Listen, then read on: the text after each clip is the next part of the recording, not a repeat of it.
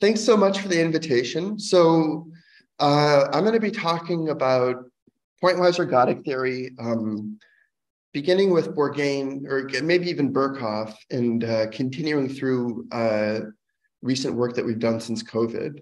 So box appearing there, can you remove that? Oh, reopen slide PD. Yeah, sorry. Give me a second here.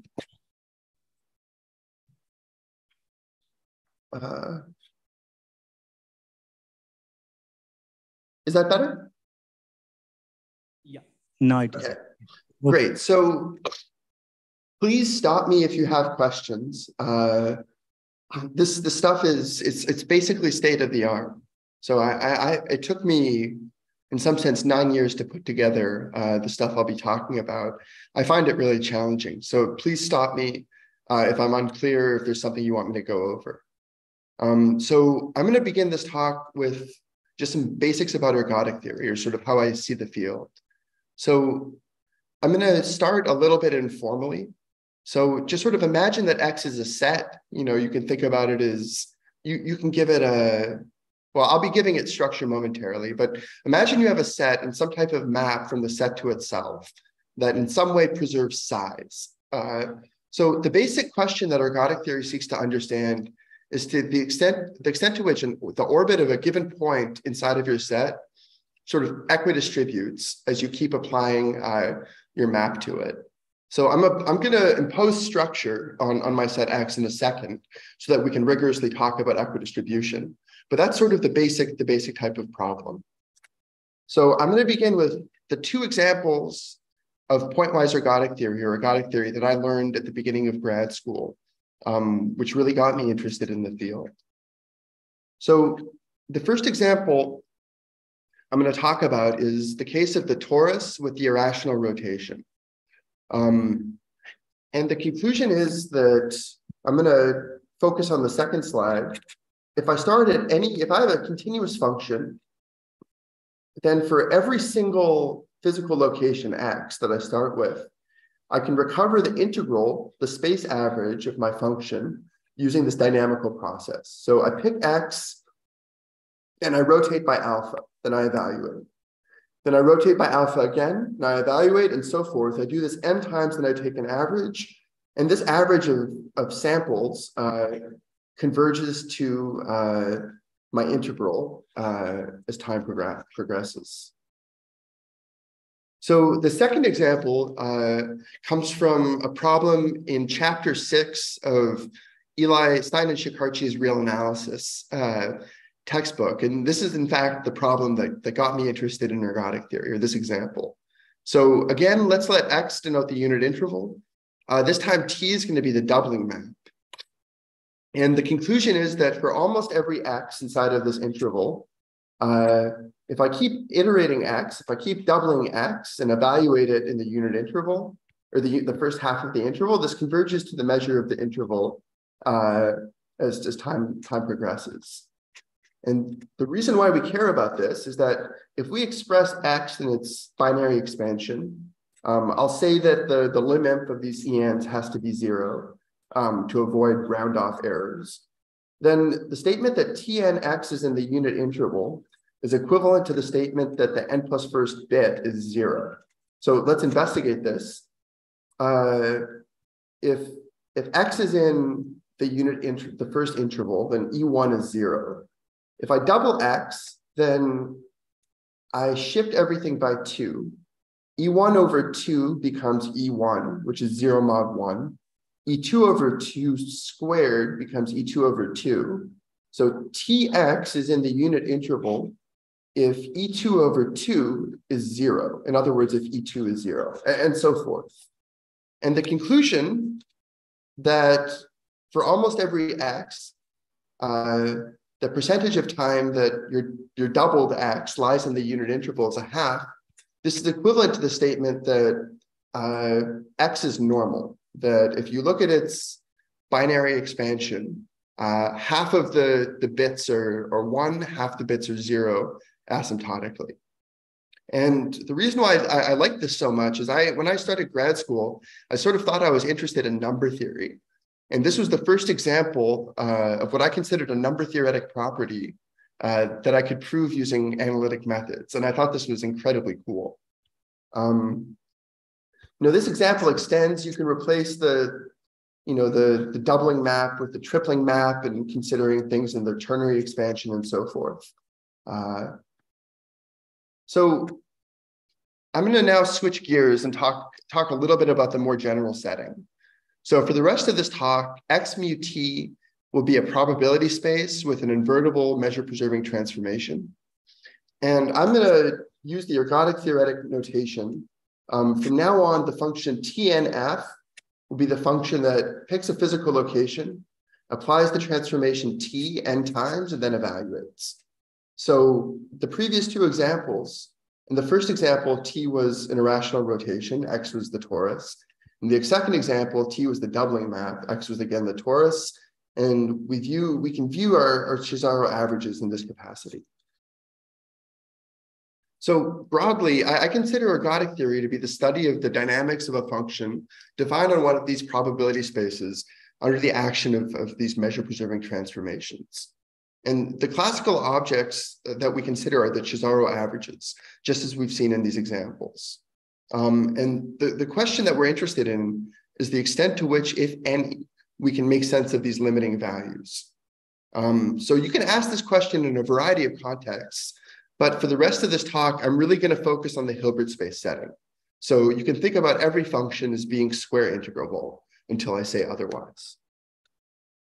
So there are two types of convergence that can be considered. So the first type of norm convergence, where you view these Jotsaroop averages as sequences of vectors. That's for every L2 function, the Jotsaroop average stays in L2. So you get as n increases, you arrive at a sequence of vectors, and you ask to what extent you can make sense of these vectors from this vectorial standpoint. In other words, if I sort of squint at these averages in an L2 sense, can I detect some type of limiting behavior? And the type of convergence that I'm going to focus on today is pointwise convergence, in which you pick a physical location in your space X, you evaluate all the CNFs, all the Jotsaroop averages at that point, and you see to what extent, if any, you can detect a limiting behavior of those sequence of numbers at that point. Does that make sense? So in the first example, we're sort of squinting at our Jotsaroop averages. In the second example, we're investigating sequences of numbers as we vary physical location. So the two classical ergodic theorems, due to von Neumann and Birkhoff, dictate that these Jotsaroop averages converge both in norm and pointwise for integrable functions. For square integrable functions and integrable ones. So I want to talk a little bit about norm convergence, which is very, very well understood in the case of linear function or linear averages. So for example, if you use the spectral theorem and a little bit of Cauchy-Schwarz, you can prove that for any polynomial with integer coefficients, these Jotsaroop averages converge in norm, regardless of what polynomial this is. So we understand polynomial orbits, norm limits of polynomial orbits pretty well. And for this, you use the spectral theorem and what's known as Weil differencing. But this is highly related to the study of exponential sums, and this will be a major theme throughout this talk. But once we switch from a single average to multiple averages, problems get much, much harder. And the motivating example is Semiretti's theorem, which was addressed using ergodic theory, ergodic theoretic methods by Furstenberg. So I'll present the Semiretti theorem, and then I'll recast it using the language of ergodic theory. So the statement is that for any subset of the integers that's somewhat large, in the sense that I can find some increasing sequence of intervals so that my relative density inside of these intervals stays bounded away from zero, then the conclusion is that for any k, at least 2, I can find infinitely many progressions of length k. Where n is non-zero. And the k equals 2 k's, which concerns 3 APs, was first due to Roth. So what does this mean? For instance, if I choose E to be QZ, a coset, for some very, very large Q, well, my density inside of an interval is going to be 1 over Q. And the conclusion is that I can find infinitely many arithmetic progressions inside of this coset. And this is unsurprising. You can do this by hand. But the conclusion is that if you have any set that sort of looks like 1 over QZ from the perspective of density, then the same phenomena holds. Moreover, you don't have to look like QZ everywhere. You only have to look like QZ from the perspective of density inside of some increasing sequence of intervals. So using his correspondence principle, Furstenberg deduced Semeretti's theorem from a dynamical systems result, which is slightly weaker, but not much weaker than the below formulation of Host-Krause and Leibniz. So here's the statement. So for any non-trivial, so non-zero bounded function, and any k at least 1, if I look at these multilinear averages, then they converge to a non-zero functions when I view them as vectors. So what's happening here is f is bounded, so this product is bounded, so this average is bounded. So for every n, I get a bounded function. Since I'm on a probability space, every bounded function is square integrable. So I have a sequence of vectors, I squint at them all, and I can deduce some type of limiting behavior in this sort of squinty vectorial sense. Moreover, this limit is non-trivial whenever my initial data is non-trivial. So when you go from, it took a lot of effort to go from the Semeretti situation of linear averages or averages along arithmetic progressions to averages along polynomial progressions. So the departure point for this line of inquiry was due to Furstenberg-Weiss in 96. So, 20 years after Furstenberg. And the statement is that whenever f and g are bounded, the sequence of bilinear averages, nonlinear bilinear averages, converge in the L2 norm. So again, I take two bounded functions, I form their product, I form their average, it stays bounded in L infinity, so it's an L2 vector. I view all of these bounded functions from this vectorial standpoint, and I can deduce that there's some vector, some L2 vector, to which these averages converge in this vectorial sense. And sort of analogous to the Semeretti theorem, there's a sort of a Ramsey theoretic consequence that you can deduce. So again, suppose you have a subset of positive upper density. So I have a relatively large subset. The conclusion is there exist infinitely many progressions, x minus n squared, where n is non-zero. Now, you can, if you sort of push Semeretti and Furstenberg-Weiss to its natural extension, you arrive at Miguel Walsh's sort of optimal norm convergence result. So what he proves is that for any collection of transformations that generate a nilpotent group, so there's some vestigial amount of commuting behavior, but not much. And any polynomial orbits, for any collection of bounded functions, these multilinear ergodic averages converge in norm. And the reason why this is optimal is that if I replace nilpotent with solvable, this conclusion in general fails. So, for instance, if all of the p's are linear and all the t's are the same, this is sort of the Semeretti theorem. When all the t's are the same and we're in the bilinear setting, p1 is n, p2 is n squared. We're in the setting of Furstenberg-Weiss. But Walsh said that the conclusion of Furstenberg-Weiss holds in this generality. So this is sort of an optimal result in the category of norm convergence. Now I'm going to switch gears and talk about the pointwise setting. So up until COVID, the state-of-the-art pointwise convergence result for bilinear averages was due to Bourgain and later strengthened by Michael Lacey. So the statement is this, it's really rather surprising.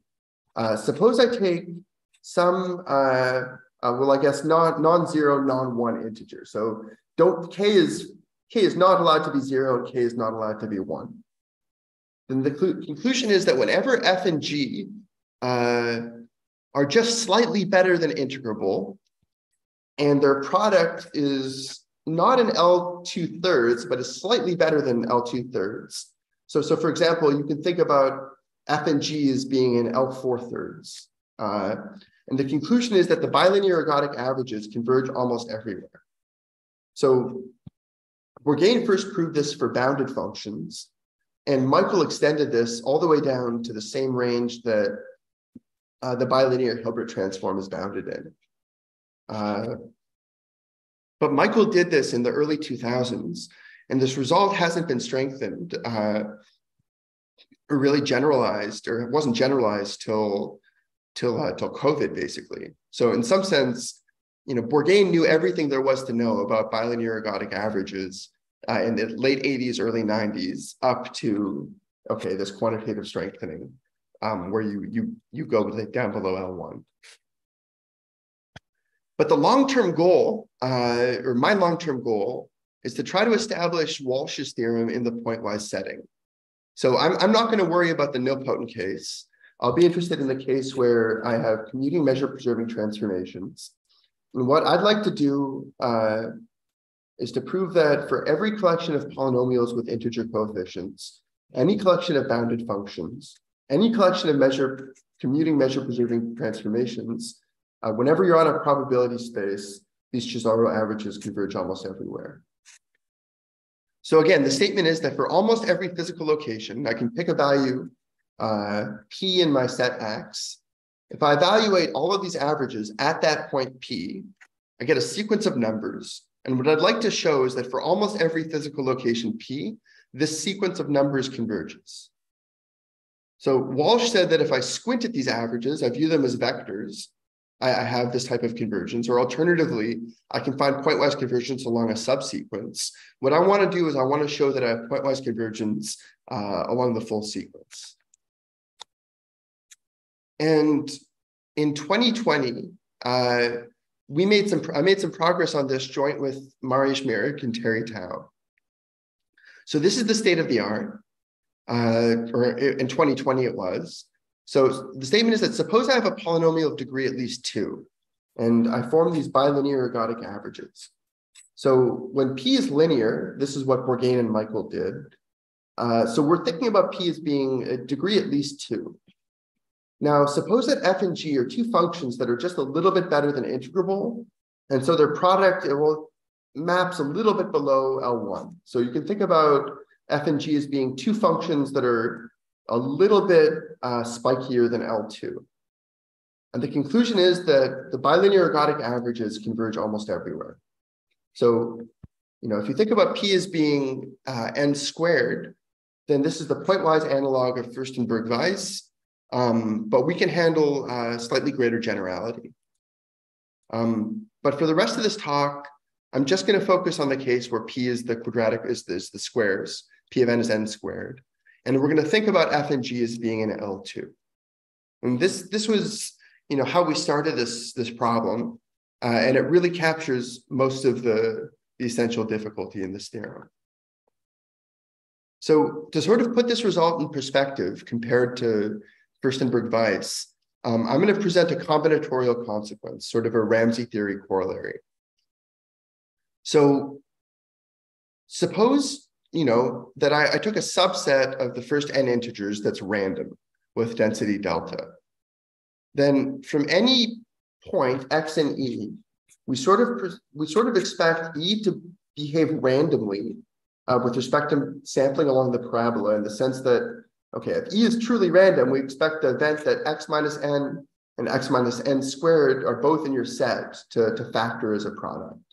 So what we expect is that the average number of incidences for any x and e, the average number of times that x minus n and x minus n squared are in e is like delta squared, if e were truly random. Now, there's no reason that a general set of density delta could be random. For instance, you could concentrate entirely inside of some coset.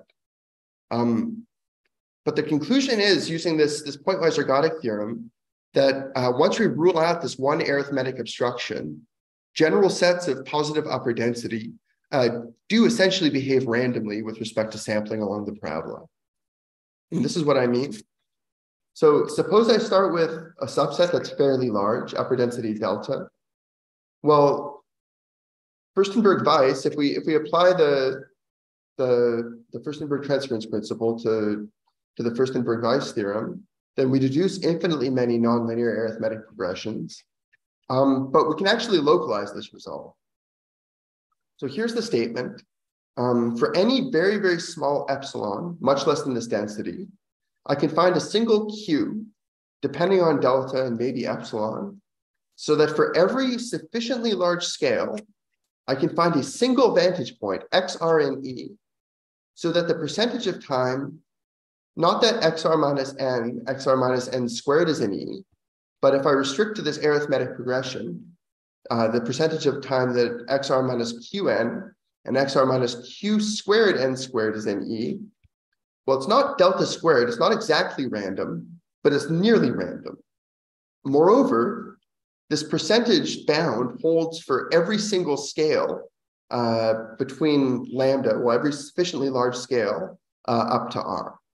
So in other words, you give me any collection of scales that you're interested in studying. So you can imagine looking at a subset inside of a very large box.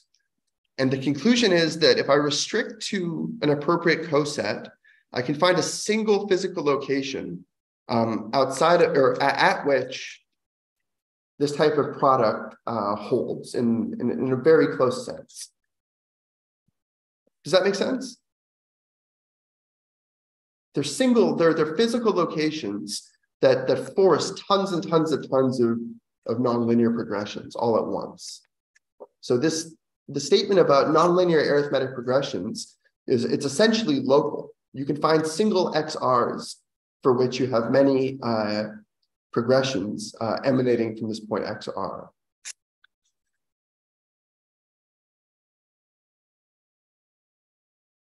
So I hope that this gives sort of a sense of, the relative strength of this theorem compared to Furstenberg-Weiss. So before I really warm up and talk about what I did with Terry and Mariusz, I'm going to sort of focus on two warm-up cases where one of the two functions that we're studying is constant. So if I look at this bilinear average and I specialize my second function to be the identity, again, we're on a probability space, so this identity function is totally integrable. It's very, very friendly. Then I get the Jotsaroop averages that we've discussed previously. And if I set my first function to be constant, then I get these polynomial ergodic averages that were first studied by Bourgain in the late 80s and early 90s. So I'm going to talk about how we handle these two examples that'll sort of build up a toolkit, and then I'll explain how to go from these examples to the full statement, the full theorem. Okay, so one function, if we specialize these BNs to a single function, then we get the following two pointwise convergence results. So again, Birkhoff's theorem, we get convergence of these Jotsaroop averages almost everywhere. And then in the late 80s and early 90s, Bourgain proved that the quadratic averages converge almost everywhere as well. So I want to talk a little bit about how Bourgain proved these results. And the first thing I need to do is I need to try to quantify pointwise convergence. I'm going to switch perspectives, and I'm going to view pointwise convergence from a quantitative perspective. So this is sort of strange because we think about pointwise convergence as being qualitative. There's no universal rate of convergence. Convergence is sort of a soft statement. But we can sort of quantify this using jump counting data. So the following two statements I claim are equivalent. AN converges, the sequence AN converges, and for every time, every altitude t bigger than 0, there are finitely many times so that successive terms in my subsequence hop by at least t. And if we want to quantify this, I'm going to let nt of the sequence denote the length of the largest subsequence so that I can find t consecutive jumps. So the statement that nt of an is k means that there are no subsequences of length k plus 2, so that I jump by at least t along the subsequence, but I can find some subsequence of length k. So this measures the maximal number of times I jump. And the statement that a sequence of functions converge is equivalent to the almost everywhere convergence of the function that picks a physical location, evaluates all of these functions at that physical location, and then one measures the jump counting function, or the jump counting function of that sequence. So what Bourgain wanted to do, he wanted to say that for Fn, these Jotsaroop averages, almost surely in X, this jump counting function is finite valued. And to do this, the plan was to prove a norm estimate in some capacity. That if I start with a function that's nice and controlled, there's some way to measure the norm of these jump counting functions, which forces convergence almost everywhere. And this is the technique that appears in martingale theory. So motivated by the martingale perspective, the natural estimate is the following. So what we'd like to show is that in an L2 average sense, the number of times that this sequence of Jotsaroop averages or quadratic averages hops by t scales like t to the negative r. So there's some polynomial growth. So again, convergence is equivalent to the statement that this jump counting function is finite valued almost everywhere. Motivated by the martingale approach, our plan is going to actually be to quantify this and to try to prove a polynomial rate of growth. So more formally, what we're going to try to do is we're going to try to exhibit some finite valued r so that we have this type of norm bound, which forces this jump counting function to be finite valued almost everywhere. And this is what Bourgain did. He proved that for each r bigger than 2, and every t bigger than 0, we can bound this type of jump counting function by the initial data. And in grad school, I extended this to the case of the squares. Now, Bourgain knew this result, my result. I just don't think he bothered writing it down. And in some sense, this jump counting estimate is sort of implicit in his work. I think, in fact, in a different paper, he sort of says that a jump counting estimate is available. But if we sort of come to a scheme, you might be a little bit confused or a little bit frightened because I haven't told you anything about these measure preserving systems X.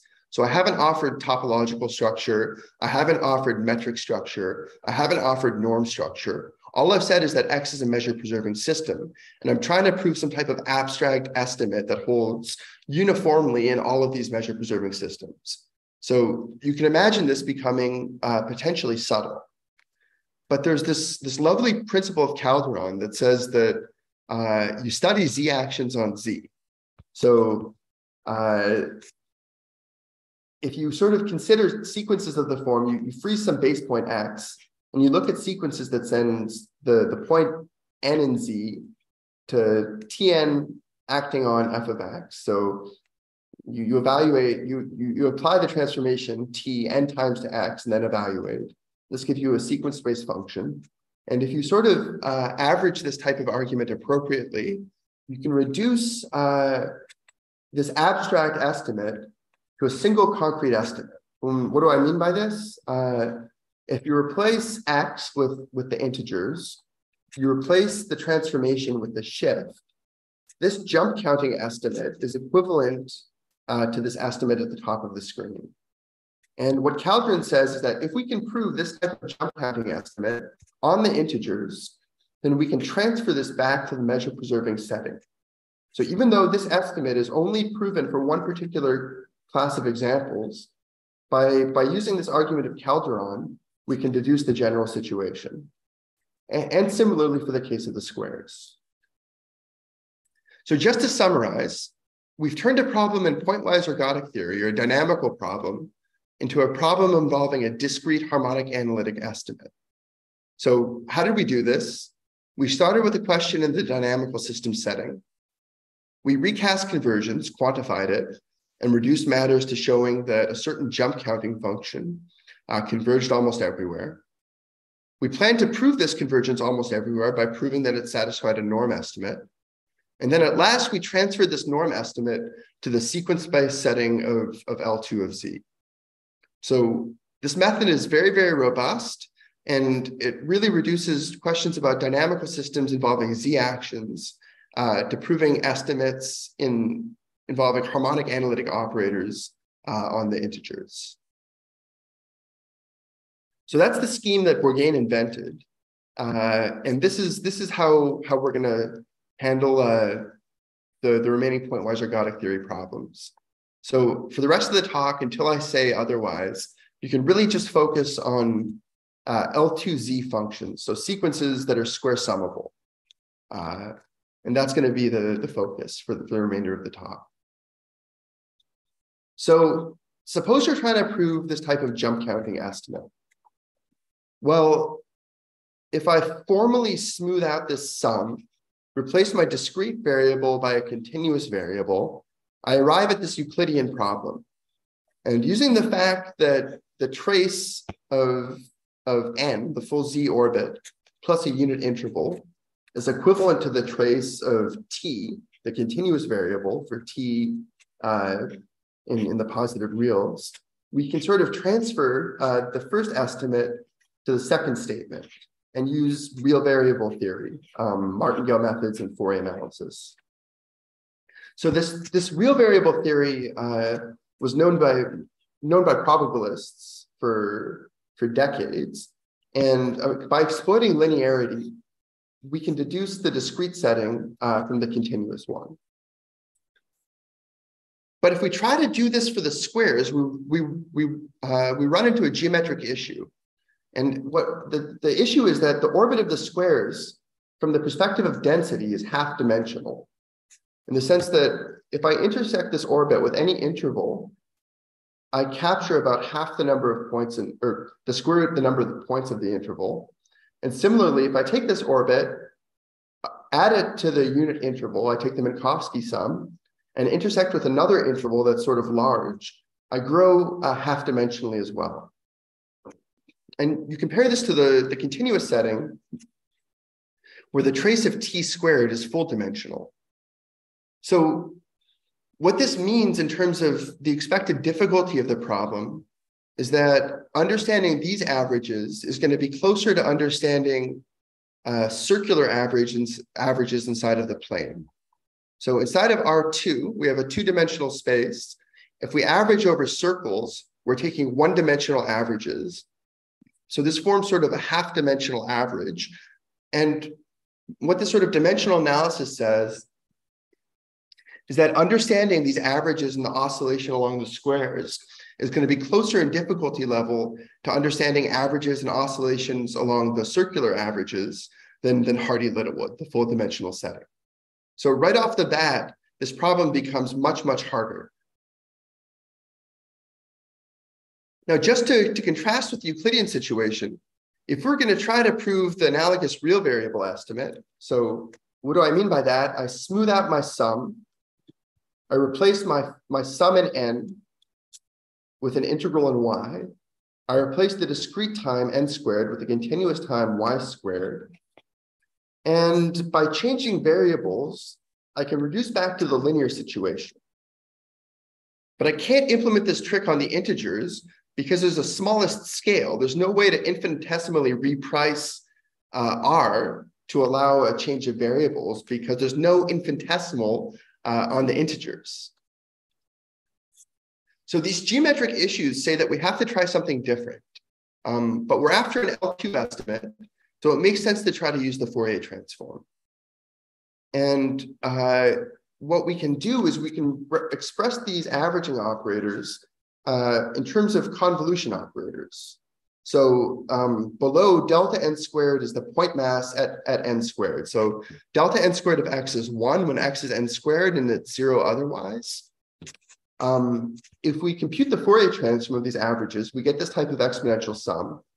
And I can view these type of averages in terms of Fourier multipliers. I take the Fourier transform of my function, I multiply it by this exponential sum, and then I invert. So again, this is sort of a natural perspective. We're interested in L2 behavior. We know how the Fourier transform intertwines convolution and multiplication. And the hope is that if we really understand these multipliers, maybe there's some hope of understanding these averaging operators.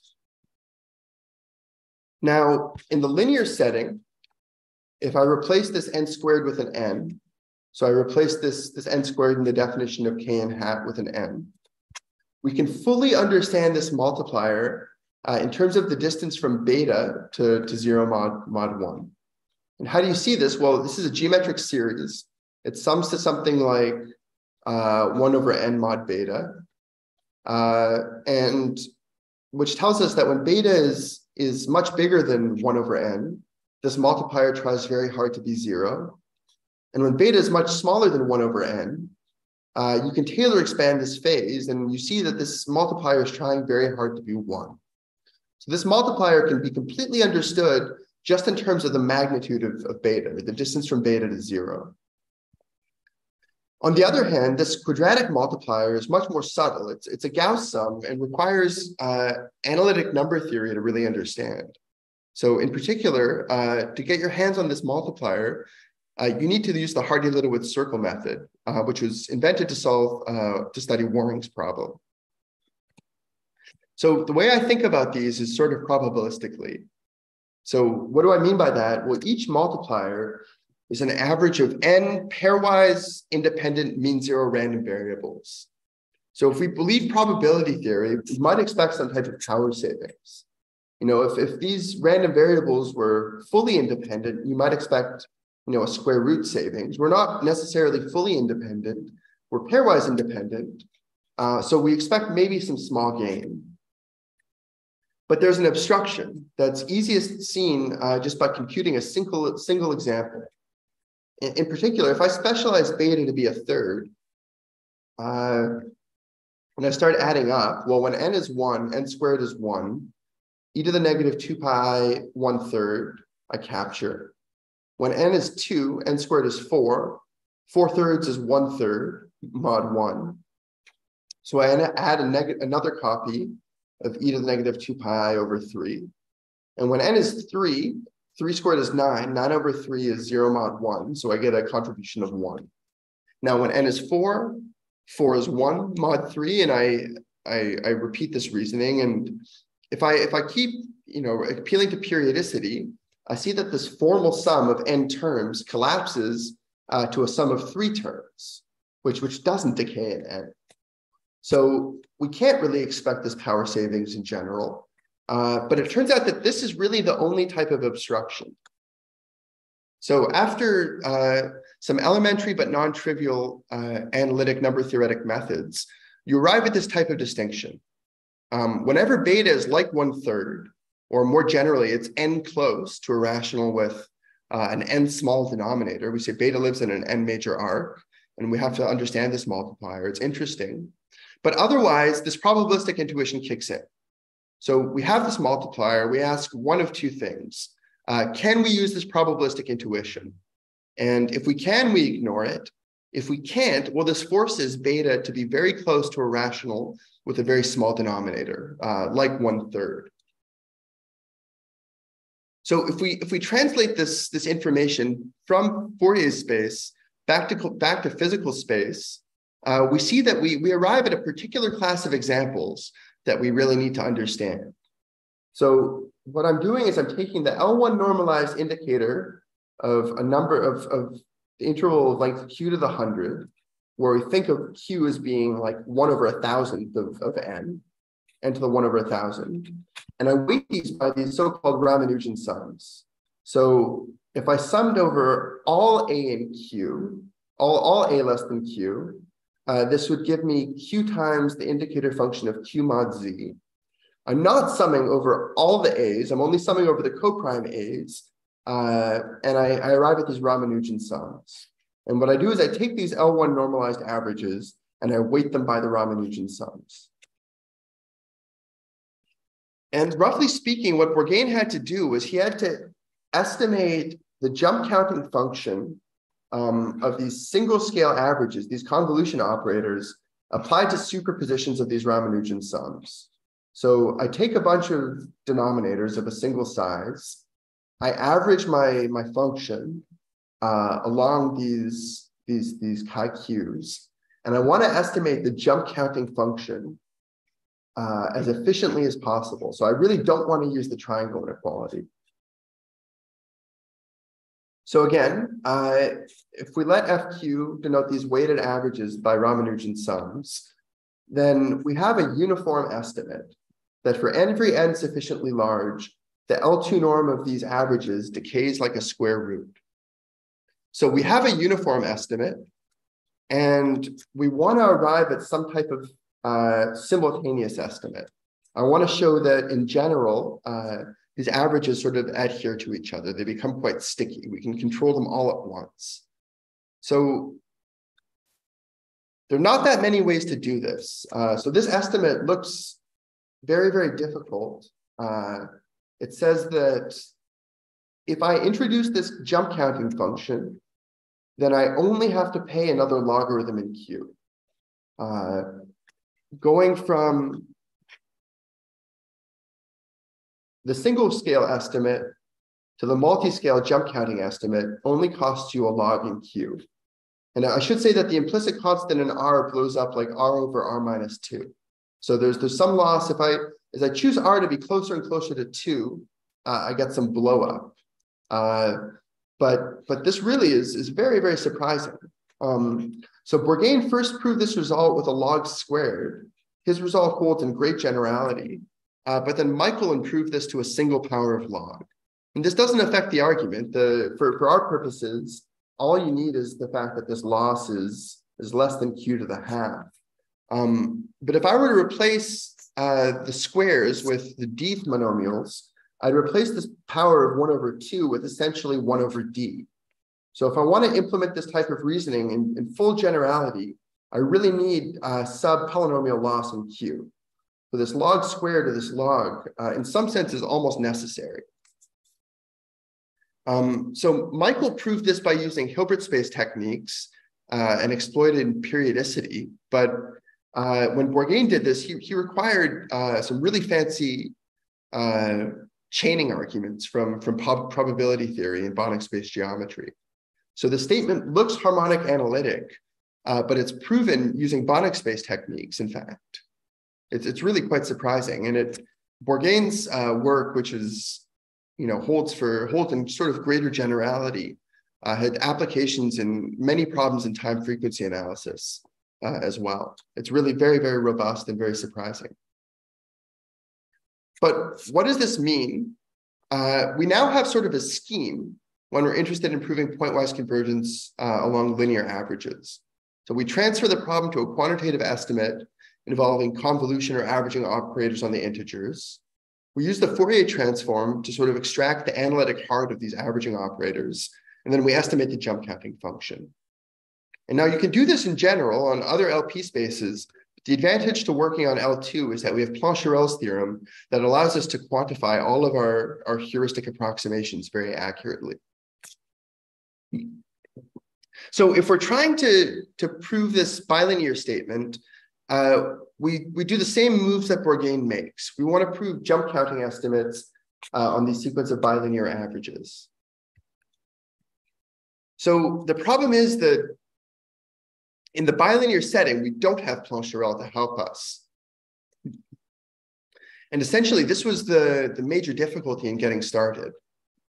But in 2019, at the end of 2019, Terry showed me this inverse theorem of Sarah Palouse and Sean Prendeville. And what it says is, if I take two bounded functions, one bounded function supported on an interval of length n squared, the largest possible value that this L1 norm could take is like n squared if both the functions are constant. Now, what this statement is saying is suppose that I'm not n squared, but suppose that I'm nearly n squared. Then the conclusion is that there's some arithmetic progression with gap size that's very small compared to n, and length that's very large compared to m. So m is nearly maximal. So that when I average, when I sample average my function along this arithmetic progression, my L1 norm is nearly maximal. So what this is saying is that the only way that this bilinear average can be big is if I have a lot of arithmetic structure. I correlate with the L1 normalized indicator function of a very large arithmetic progression. And after some serious harmonic analysis, maybe not so serious, after a little bit of work, you can express this in terms of Fourier coefficients. If this average is large, then f hat has a lot of L2 norm in a essentially 1 over n neighborhood of a cyclic subgroup with a small denominator, and similarly G with an n to the negative 2 neighborhood. So I'm shifting G quadratically, so you expect this quadratic scaling. I'm shifting f linearly, I expect this linear scaling. And I'm only off by this sort of uncertainty principle type scaling by this logarithmic factor. So we started with this and we developed an approximation argument that quantified that previous slide that used a bunch of different tools. So we used Ionescu-Wenger multiplier theory, which was sort of a discrete Littlewood-Paley theory that was recently refined by Terry. We used the geometric Hahn-Banach theorem and the Vinogradov mean value theorem. So these are tools from really three different types of tools that we needed to turn this inverse theorem into this Fourier analytic statement. But if we make these approximations, then we see that we need to understand superpositions of these bilinear averages where f, q, and gq are types of functions that we've seen already, but their least common multiple is small. It has the same type of scaling. So in the Bourgain situation, we're looking at linear averages applied to single functions with this type of form. In the bilinear setting, the conclusion of Pelouse's theory is that we need to understand bilinear interactions with the same scaling. Now, this, again, with FQ given by this weighted average, if we use this discrete Littlewood-Paley theory, Hahn-Banach and Vinogradov, eventually we get this type of single scale estimate. That if I estimate the contribution of these types of interactions with these types of weighted functions, then I get some small power savings according to the degree of rationality. So in the bilinear setting, we saw a power saving of q to the negative. In the linear setting, we saw power savings of q to the negative a half. Here, we don't quite have q to the negative half, but there's some power savings that we enjoy. And this follows from the Pelouse-Prendiville theory after really quite a lot of work.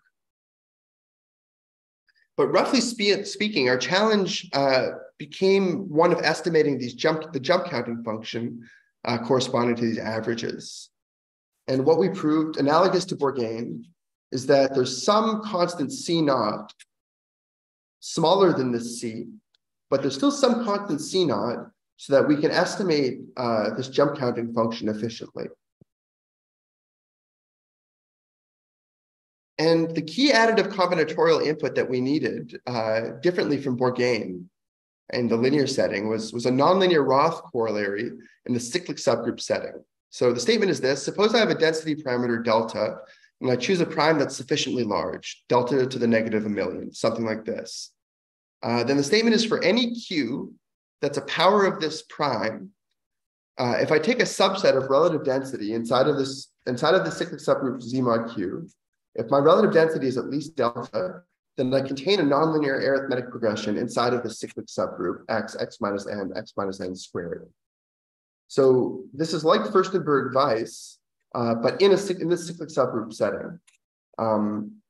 So this was the additive combinatorial result we needed. But we also needed to combine these with martingale methods, further Banach space geometry methods, and finally some oscillatory integral techniques over the p-adics, which was quite surprising. We really needed to understand the distribution of polynomials over the p-adics. And this is almost suggested by the cyclic subgroup statement, where I have to choose Q to be a very large power of P. And sort of what was interesting is that we had to combine Fourier analytic arguments with sort of physical space arguments, which is different from the way Bourgain did his work, where he really did everything in Fourier space. So I'm working on upgrading this work to the setting of higher degrees of multilinearity. We expect to be able to handle commuting shifts involving polynomials of distinct degrees. So you give me M commuting transformations, M polynomials with distinct degrees that form these M-fold multilinear averages. And we'd like to show that these converge almost everywhere. And I just learned from Jim Wright that we can handle the case of a single transformation. And the sticking point was p-adic analysis. So, I personally cannot prove this result, but I think Jim has sorted out the details. We had the case where the PIs were distinct monomials early this past year, but passing from a distinct monomial setting to the p-adic setting, to the full distinct degree setting, required some heavy-duty p-adic analysis. So regarding polynomials of the same degrees, the model problem is still bilinear in some sense. So Bourgain proved that whenever I replace this square with a single linear shift, TNF1, T2NF2 converge. And what we'd like to do is we'd like to introduce this quadratic behavior. And solving this problem will likely require additional input from time frequency analysis and possibly polynomial Freiman-Ruja. It's very challenging. The open problem that I'm most focused on right now is the trilinear formulation of Bourgain's work. So Bourgain proved pointwise convergence of these averages when F3 was not present, and I'd like to introduce this third function. And I've written here that this problem will require higher Fourier analysis. Perhaps not. I'm trying to avoid using this, but it's very, very challenging, and it's closely linked to the most famous open problem in time frequency analysis, which involves estimating the trilinear Hilbert transform. And I'll stop there. So thanks so much. Thank you. Any questions?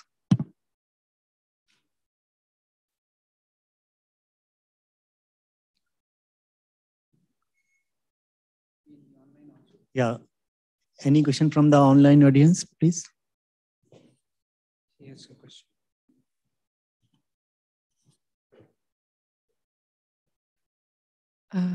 So I was thinking that instead of the mean average, do you have, are there any results known for other kind of averages? Yeah, so that's a really good question. I just learned of some questions by Bergelsen.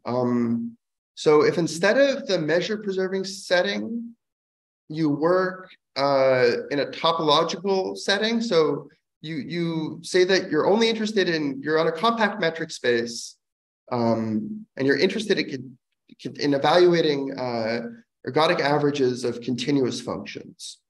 And what Bergelsen seemed to think was that if you look at even just linear polynomial ergodic averages or polynomial averages applied to single continuous functions, you can come up with appropriate measure preserving topological dynamical systems so that the set where you don't converge is co-meager, that there's some continuous function, some compact metric space, some transformation, so that when you form, say, the averages along the squares, you can find a set, well, it's going to have zero measure by Bourgain, but you can find a set that's co-meager, so it's huge in the sense of bare along which you fail to have convergence.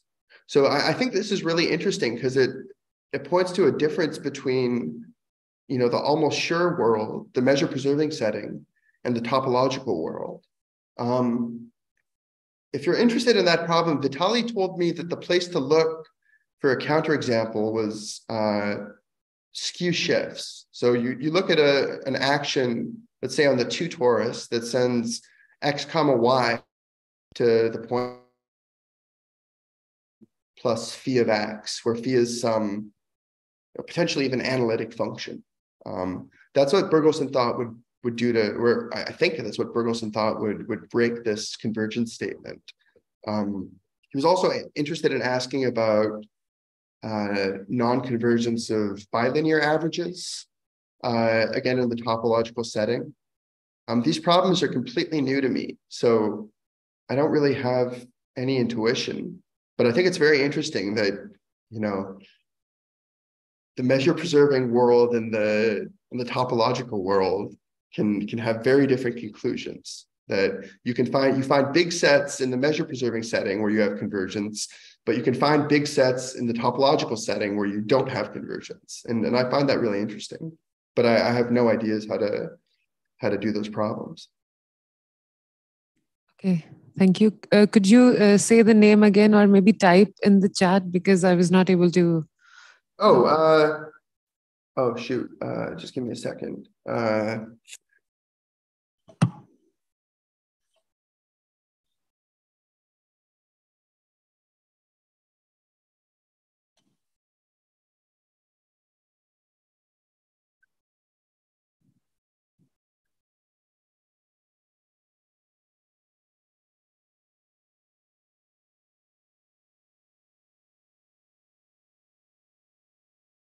Okay.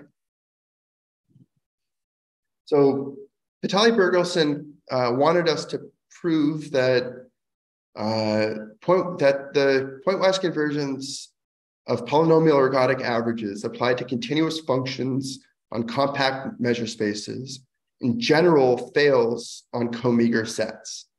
That's the statement. So comeagre is like full measure in some sense from the perspective of Baer, that there's a nowhere dense set where you have convergence maybe, but in general, like away from this nowhere dense set, you don't have convergence. So this really is a very different statement than the measure preserving statements setting, right? If you view this topological setting from the measure preserving perspective, the conclusion is that almost everywhere this ergodic averages converge.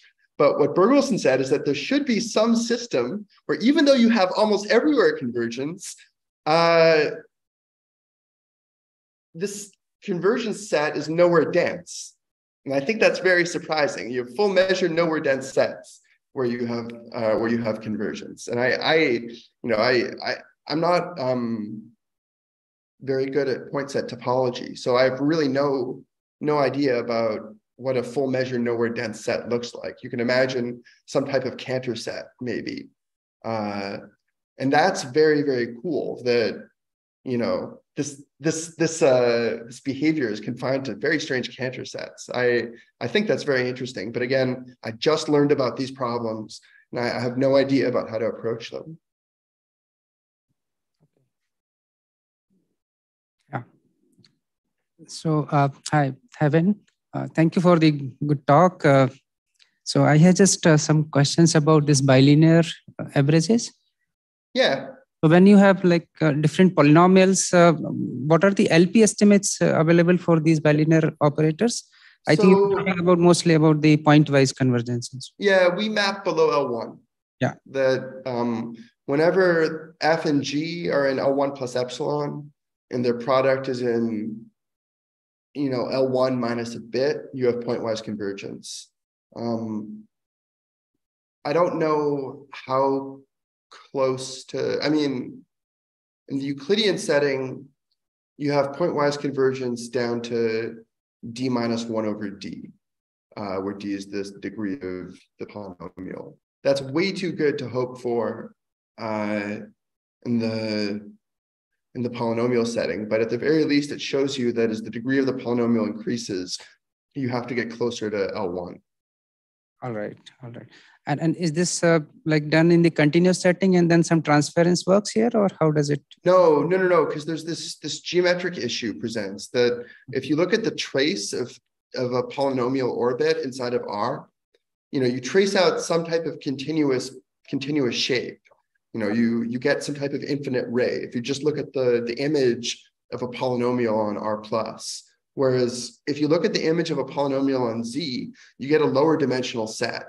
So if you're thinking about this sort of abstractly, this is like trying to understand averages along lower dimensional measures inside of Euclidean space. And indeed, this is a motivating problem if you want to start thinking about these bilinear averages or trilinear averages. I'm going to put in the chat a problem that I can't do. I should be able to do, but I have no idea. So I've written down a trilinear average, and what I can do is I can prove that as R gets big, I have a jump counting estimate. That if I only restrict to R bigger than 100, I can prove a jump counting estimate on this. But I don't even know if R gets small, whether or not these averages converge, right? What you'd like to prove is that as R gets small, these averages converge to the product, but I don't know how to do that. In the bilinear setting, we do know how to do that, but nobody knows how to do this in the trilinear setting, and this is highly frustrating. And there's a geometric issue here. For large scales, when R is big, your scaling grows like R cubed. It's the degree of the highest degree polynomial tells you your spatial scale. And this sort of allows you to use techniques from ergodic theory, like pet induction. But when R is small, your spatial scale is determined by your order of vanishing, which is linear. So your cubic is now moving in a very, very, very small interval, while your linear term is varying over a big one. Yeah. So this degree reduction from ergodic theory is not the right tool. So I mean, I'd love to solve this. I just don't know how to do it. Okay. And one more thing, I mean, this always, because I mean, here we take average like x minus n and then x minus n square. Can we also take, instead of n square, some fractional power which is small? Yes, amazing question. This is too good of a question, in fact, because this is my graduate student's thesis project. he's doing this is, I'll share what he's doing, and I'll share some extensions that I think that I want somebody to do.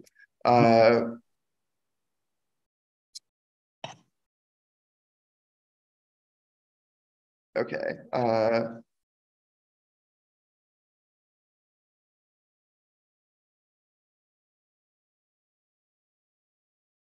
So he's handling right now pointwise convergence of multilinear ergodic averages along floors of fractional monomials. So he has this result when all the CIs are rational. We expect all reals, and then, okay, fine. If you want to be technical, you can imagine multiplying these fractional monomials by sort of slowly varying functions. Okay, this isn't so surprising. But here's an open problem that I don't know how to do. I think it has to do with, the failure, this logarithmic loss in Chernoff's inequality. The Chernoff's inequality, if you want to apply Chernoff's inequality and Borel-Cantelli, you typically have to give up a square root logarithm more than your variance. So here's the problem. Yes. Yeah.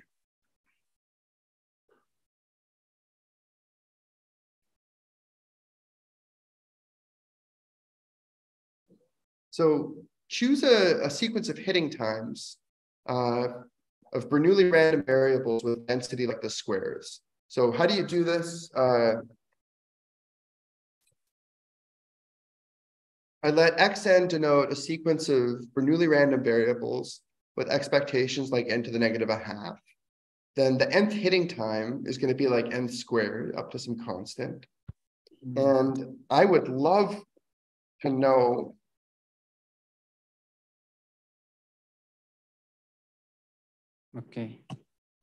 I'd love to know whether or not these averages converge almost surely.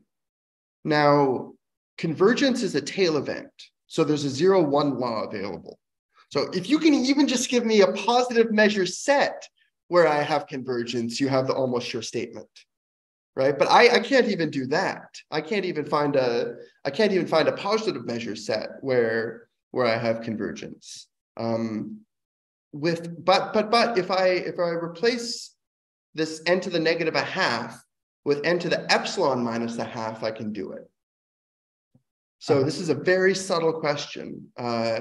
And roughly speaking, the additive combinatorial issue is that if I look at my sequence of hitting times, an, inside of the first n integers, they're about n to the half many points.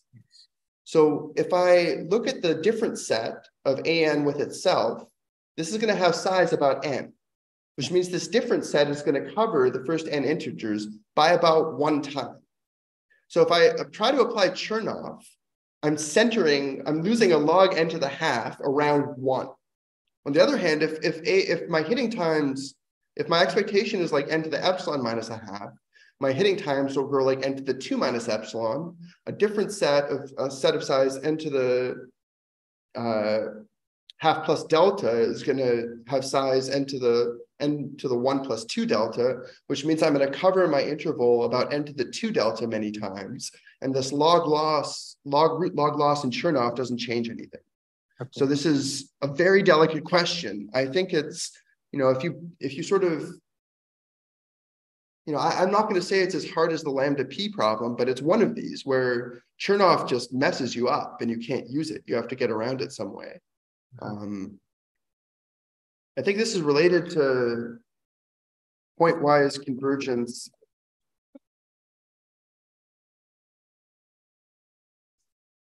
Of these averages, the linear setting when f is in L1. And this is a problem that I've been thinking about for 11 years. I just don't know how to solve. I'd love to, I really want to know the answer. And again, this is interesting because if you increase the density, if you increase the expectation of xn even slightly, so you decrease the growth rate of an from n squared to n to the 2 minus epsilon, you do almost surely have a convergence result. If you replace an, this random sequence, with the deterministic sequence n squared, you don't have a convergence result. But if you replace this an omega with a particularly nice arithmetic sequence that grows like n squared, you do have a convergence result. So nobody knows what the truth is. If you take a sequence with density like the squares, do you or do you not have a convergence result for L1 functions? And I've tried this for 11 years. I just can't do it. But it's a very cool problem. And it's for, even an Orlik space result would be amazing. If you can prove pointwise convergence for L log L, but L root log L would be a huge breakthrough. Yeah, so I'll take anything at this point. I just don't know how to do this problem. Sounds good. Yeah. Thank you so much. Yeah. Any more questions? Yeah, from the online audience, if at all.